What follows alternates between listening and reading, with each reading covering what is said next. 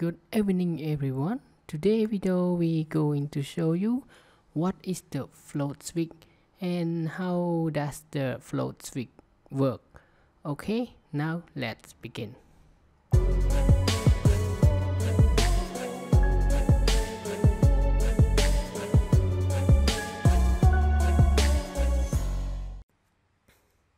Okay, first of all you need to know what is the purpose of the float switch. As you can see on the screen, we have a water tank and another here is another water tank which connect with the float switch.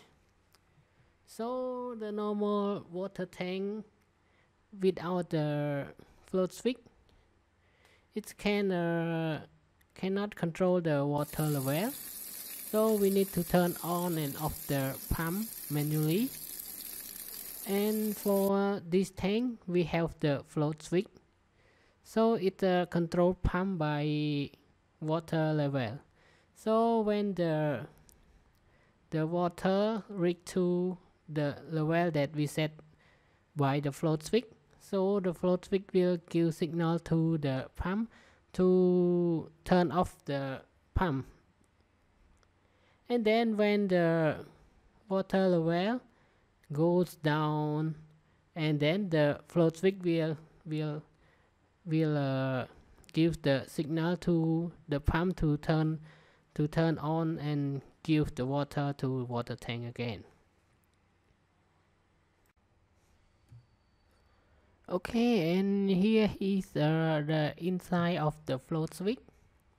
There are one ball. It's a steel ball that when the float switch is rise up, so the steel ball will drop here, and when the float switch will drop down, so the ball will touch the switch, and the switch will give the signal to the pump, so it can turn on and off the pump following the position of the float switch. Okay, thank you everyone for your time watching this short video explaining how the float switch works. And the next video I will show you how to connect the float switch, the installation connection.